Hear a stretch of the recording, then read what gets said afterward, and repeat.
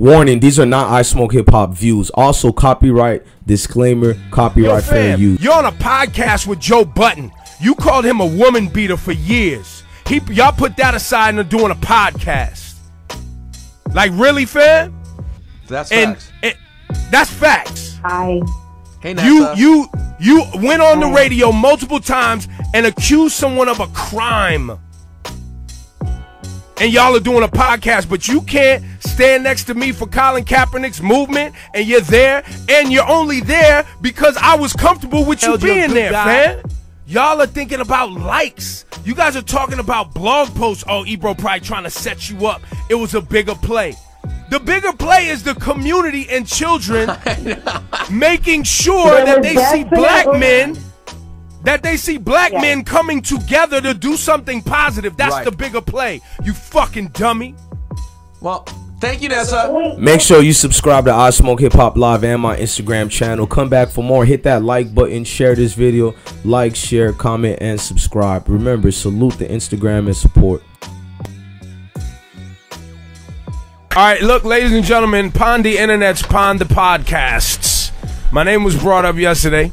And look, we talk greasy about people at the other radio stations and Charlamagne and et cetera, and Nessa hates when I say their names. But my issue is I believe some of these people are dirtbags, straight up and down. They do good things. And we all, we all come together at times to do the right thing at the right times. And Nessa had started alongside Colin Kaepernick the Know Your Rights camp. And we were at the Audubon Ballroom up in Harlem. Shout to the whole Shabazz family and everybody that was there that day, the kids and everything. Nessa, you asked me at the time, was it okay for Charlamagne to come to the event? Yes? Yes, I wanted to make sure you were comfortable because, I know that you two have had your personal differences. And obviously, I'm cool with Charlamagne. And the importance of having you both there was that you both have been very vocal and supportive of Colin and really supporting communities and kids and wanting, everyone to feel empowered. And you were completely great with it. You were good with it. And now, and for the record, me and that dude don't have personal problems. Right. We don't have a personal relationship. It's radio. We talk greasy. We whatever. He talks greasy about people that work at Hot. I talk greasy about people that work at there. It's not personal. Let's be clear. And I didn't like him meeting with the blonde lady that was on the internets talking about Black Lives Matter is the same as KKK, and then putting up a video where he was making a he said all black dicks matter, or black, what did he say, something about all black dicks matter or something like that. Right. While you're being jolly with this white woman who clearly has negative things to say about people trying to do positive, negative things to say about Beyonce, and the list goes on. And I feel like that's playing in the black stereo. Like, you making dick jokes, bro. Like, that's cooning to me. Right. Doesn't mean you're not talented. Doesn't mean I hate you or I have any personal issue with you. I think that's cooning. So we're at the event. I introduced myself to him and his security. Just, they're in the room, we're in the room. I think Cass One was there. Scotty Beam was there. Sorry, continue. And, I walk over and introduce myself. Nessa, what did you ask me to do? I honestly, because everyone was in great spirits, everyone was conversing, kids wanted to take photos with you and they wanted to take photos with him. And they were so happy to see you two there that I asked you, hey, E, if it's okay, when you guys converse and talk things out, I think it's important that you guys take a picture together for those who couldn't be there to see that you guys were able to come together, put differences to the side to show what really matters, and that's to, empower kids, especially from all over the world, that it's bigger than just radio differences or whatnot. And you were okay with it. You said no problem. And so when I found out that it was a weird situation. So I walked over to him, as you asked. So you did. Asked him, I said, hey, Nessa would like us to take a photo together.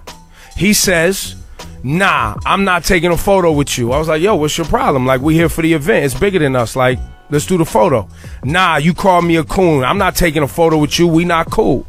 I was like, well, you were cooning. You do coon things. But if you can't see above this back and forth and you can't see that this is bigger than us, then, you know, it is what it is. We went on to have dialogue about his disdain for Rosenberg, you know, other things like Mr. C and him going at Mr. C, et cetera, et cetera, et cetera. And then I moved on. And I let Nessa know, hey, he's not cool with it. Now, Nessa, did you have a conversation with him? I did, and I felt bad because I feel, because everything was so positive, that it was going to go in, you know, obviously the right direction. So I went to him and I told him, hey, that was all me. And I had talked to E about that. And that's the reason why he came up to you. And so, to everybody's credit, I probably should have told him ahead of time because he probably was thrown off guard. And I feel bad for you, E, because you did do the right thing. You took the high road and you were really thinking about the bigger cause. And by the way, haven't brought this issue up on the air, haven't talked about it, right? Now you go on the podcast with Joe Budden. You bring the story up. You don't even tell that part of the story, dude. No, well, that's why benefit the that's story. why the point of the right, story but was that's to make why you you're a piece of shit, bro. Well, that's why he's a piece of shit. Nessa, you might not be into this part. But that's my point. That's my point. My point in all of this is that a lot of these characters, think they're so important. You're not that. None of us are that important. Like, especially, and I know he talked about Rosenberg reaching out to come together over registering people to vote. And he wasn't cool with that. Because once again, you think you're that important. We have opportunities, we have microphones, we have platforms, we have the community listening. There are times when we gotta put BS aside, like going back and forth about radio shows or differences of opinion about this and that, or name calling, like whatever. Yo, fam, you're on a podcast with Joe Budden. You called him a woman beater for years. Y'all put that aside and are doing a podcast. Like, really, fam? That's facts. That's facts. Hey, Nessa. You went on the radio multiple times and accused someone of a crime. And y'all are doing a podcast, but you can't stand next to me for Colin Kaepernick's movement, and you're there, and you're only there because I was comfortable with you being there, fam. I put all my issues aside because I don't care. It's stupid. The stuff we do on the radio is dumb. It's for fun. I make fun of you for fun. That's it. It's not that deep.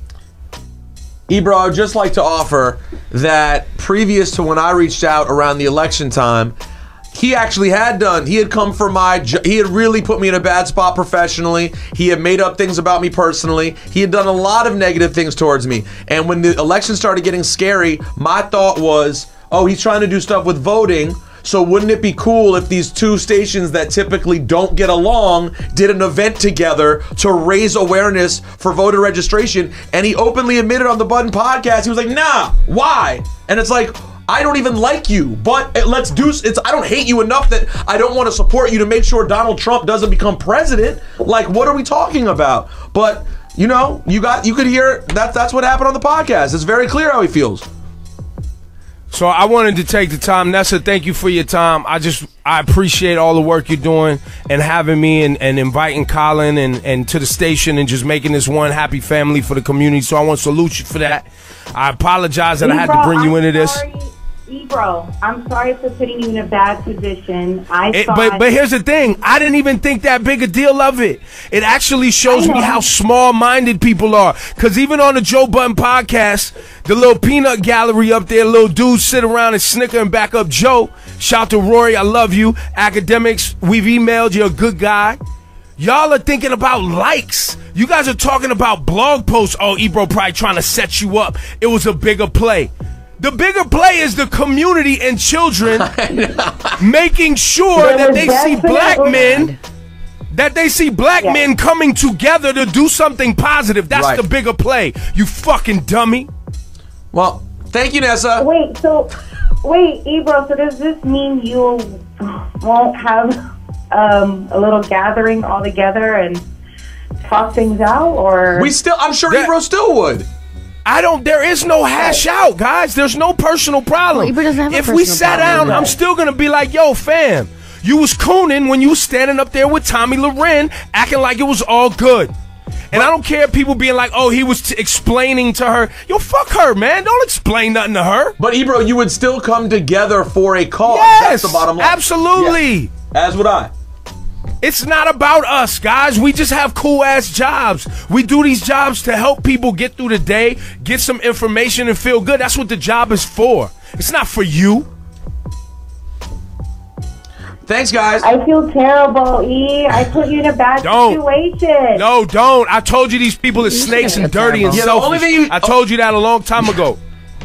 We did. That is look. That's the only thing. I feel if I talked to him first, it wouldn't have turned like that. Nessa, what did he say to you after everything happened? Did you guys talk? No, honestly, we didn't. I think it was more of a shock. And that's why I feel like this is bigger than what it really has to be. Had I had a conversation with him ahead of time, like, hey, it would really mean a lot to us to show that you guys are putting differences to the side because the kids are really so happy that you're here. So that's why, I understand because you have so much passion to help kids. I feel bad this went sideways, and It's not, Nessa, it's not sideways, ma. This happened how long ago? This is a very long time ago. Yeah, 4, 5, 6 months ago. Yeah. This is, and he's bringing it up. He's bringing it up on a podcast now. Why? Well, to play you and make you sound like a groupie who wanted a picture with him. To try to play me once again to make for himself. Maybe he didn't believe it. Maybe, look, and I'm not taking sides. Maybe we are at the Audubon Ballroom where Malcolm X was shot, Nessa, with children talking about their rights and police brutality. What's not to get? Yeah. I mean, it is pretty basic, but I hear you, Nessa, and you're a great person, not only for the work you do, but for, trying to you work with both of us. You work with him at MTV, you work here, so I appreciate the situation you're in, but you could appreciate our frustration when we've made multiple attempts to try to do the right thing, and instead of getting greeted with it, it's turned around and trying to play us publicly instead. And he's a genius at it because he didn't lie. Ebro did ask for a picture, so he didn't lie, he just didn't tell the truth. And that's the part that's annoying and I think messed up. Yeah. But we love you. That's what we love you. Because I don't want you guys. There is no you guys. It's not. There's no escalation. There's no beef. The reason I'm doing this is only because it was brought up. I'm only doing this so the internet knows the truth. I keep trying to explain to people that these motherfuckers is bitches. Okay, and they act like snakes and they dirty. Okay, E, come on. Nice and easy. Come on. Yo, it's dirty. Am I lying? Is it dirty or not? Make sure you guys support the platform, like, share, and subscribe. Also, we got more great contents and daily uploaded videos. Go to IsmokeHiphop on Instagram at DJ_bless1. You can find that again at DJ_bless1. Also support the platform through Cash App and PayPal. Email me for any promotions and mail me anything at my P.O. Box. Subscribe to IsmokeHiphop Live.